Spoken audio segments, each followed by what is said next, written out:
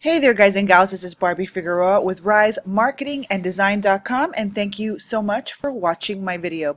So this is going to be a little tutorial mini series per se. I'm going to do a couple of videos that are kind of gonna interconnect with each other, so I'm actually going to add them as a playlist, and it's all about setting up your email and downloading your email lists and importing subscribers using Mailing Boss inside of Builderall. So if you want to learn how to connect certain things or how to add your leads to your email list and stuff like that inside Builderall, then keep on watching because and make sure to subscribe to my channel because I'm going to be doing a few tutorials because I do realize that I don't know if you can relate, okay, but you can have 4 teachers teaching the exact same subject. But then there's one teacher that just connects with the way that you learn. And so I am just hoping to be able to connect with someone who is looking to learn in the way that I teach, which is why I'm doing these videos. If you want to learn some cool little tips and tricks on how to, get your Mailing Boss connected inside of Builderall, make sure to check out this playlist. I'm going to be creating a playlist just for email stuff, and make sure to subscribe to my channel and make sure to keep on watching.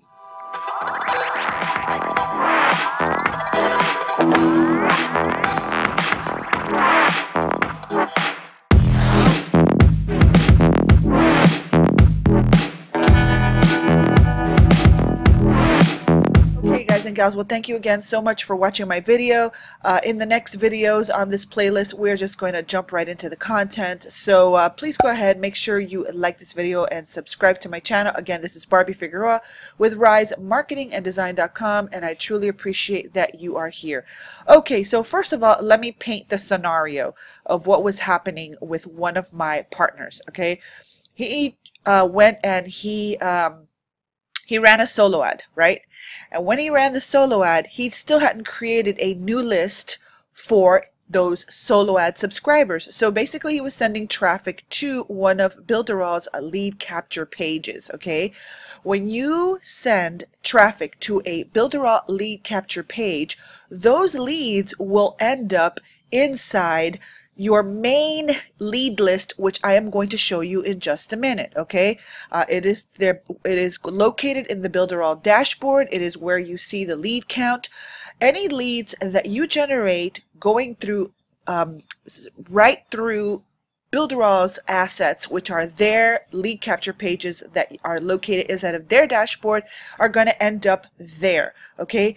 So what happens is that which another partner asked me, she's like, well, are those leads Builderall's or are they yours? And I'm like, no, any lead you generate in Builderall is your lead, okay? Now the thing is, you have to create a list so that those leads that you generate through their system end up on your list, and you do that through Mailing Boss, okay? So I am going to show you how to do that right now. So what we're going to do is we're going to log into one of my partners' back office, okay? So we're right here in his back office, and for privacy purposes, I don't want to show you, obviously, the emails, okay? But this is where, if you are sending a traffic, okay, if you're doing a solo ad, pay-per-click, Facebook pay-per-click, whatever, and you are sending traffic directly to Builderall lead capture pages, this is where they're going to end up, okay? You're going to see them here.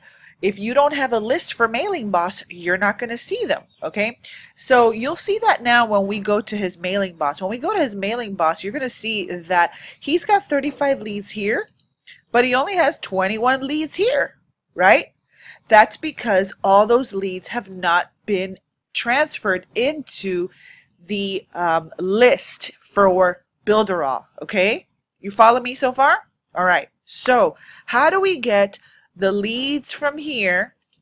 How do we get these leads into this email? Well, first of all, you have to create an email list, and I am going to do a separate video for that. Okay, so That way it's not all on the same video. I will break it up, okay, into this little playlist, all right, to explain the whole entire thing, okay.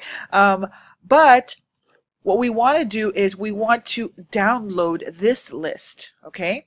Now, I already did that. All you have to do is you want to download the CSV file, okay. Now, check this out. Builderall, since everything is connected in Builderall, which is something that I really love, okay? Since everything is connected in Builderall, with a couple of little clicks, all their services communicate together. What I mean is, from right here, from this dashboard, you can connect with Mailing Boss, all right? So, for example, let's say, for example, I already created the list inside of Mailing Boss, okay? I would be able to grab these leads and simply by clicking Save Email List, okay, I don't want to do it now because I've already done it, but if I click to Save Email List, it's going to ask me what email list do I want to save these leads to, right? And then it'll just say, okay, I want you to, you know, if you created a list for Builderall prospects, it would automatically, from the time that you did this forward, okay, from the time that you did this forward, it will send all the leads into your autoresponder. Okay. Now, what happens if you already did traffic? What happens if you already, you know, ran your solo ad and you didn't have a list and you were just depending on Builderall following up and doing it through their lead capture pages? What happens, okay, to those leads before you added the list? Well, those you're going to have to add manually, okay? So this is what I want to show you how to do in this video, how to manually add a new subscriber into your Mailing Boss from your Builderall lead dashboard, okay? So what you have to do is download the CSV file, okay? Download your CSV file. Now, before this whole mess with, you know, now they're going to have this GDPR thing coming, this new law in the European Union. It's affecting email. They're cracking down on spammers. They're cracking down on breaches of privacy and leaking privacy and all these private information, all these things. So, you know, not just Builderall or Mailing Boss, a lot of service providers are having to, you know, remove single opt-in feature. If you are really using Builderall to build your business, you've got to stay on top of the technology, okay? And part of that is understanding the news that's coming through, all right? So I'm in the tech industry anyway, and so is my husband, so we are always like on top of the news in the tech industry. And one of the things that is happening is that it's going to affect email providers all across the board. Okay, so I've seen a lot of people, you know, basically complaining and, you know, crying out, oh I have to do double opt-in, I have to do double opt-in. Usually the ones that cry the most, unfortunately, about the double opt-ins are internet marketers, because, you know, you just want to generate leads. But you know what? In my experience, after 8 years of internet marketing, I realized that you don't want just any lead, you know? You want people that are going to jump through a hoop. You want people that are going to double opt-in, because that's going to make your list cleaner, okay? So it's just a level of understanding and maturity that's going to get you to see it that way. A double opt-in is actually a good thing for you, because it's going to keep your list clean. It's going to up your level, your game level. You're going to want to create more value so that you can actually, you know, generate higher quality leads. I honestly, I'm beyond just, you know, just generating any lead. I want quality individuals who really want to learn internet marketing, who are serious, and so, you know, the double opt-in is actually a good thing. It may seem as a nuisance if you're not used to it, but it's actually a good thing at the end of the day.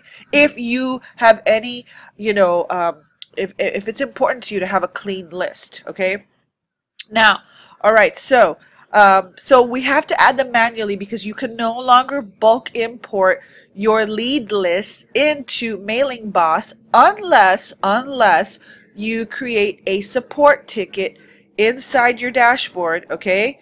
You go ahead and go here, you create a support ticket inside your dashboard, and you ask them specifically to if they would review your list and allow a bulk import, okay? All email service providers have got to be extremely meticulous and raise their standards of how, you know, lead lists are imported, especially because of this GDPR you know, law now. You can get sued lots of money if you're not doing things right. Yes, even if you're in the US, you can get sued from someone in the European Union, which is baffling to me. But anyway, hey, that's just what you got to do to play this game. So it's just, you have to make sure that you're covered. Okay, so all right, so anyway, I have to include this commentary because it's important.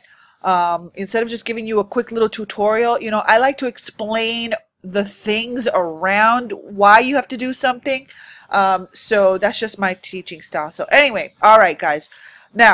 So now that we know that we just can't just, you know, like bulk import unless you contact support, how do you do it manually? How do we add those subscribers manually? Well, I already downloaded his list, okay, and it's right here. So for privacy purpose, I'm not going to show the lead list on camera, okay, but we're going to go ahead and I'm going to show you how to add the lead manually inside Mailing Boss. So let's go back to Mailing Boss. We already created a list. If you want to know how to create the email list, make sure to click on the playlist for this video series and look for that video, okay?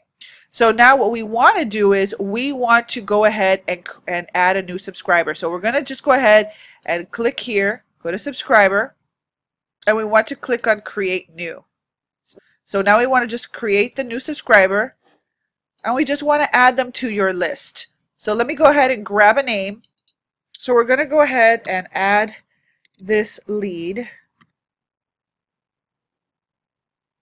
And again, I am going to block out the email for privacy purposes.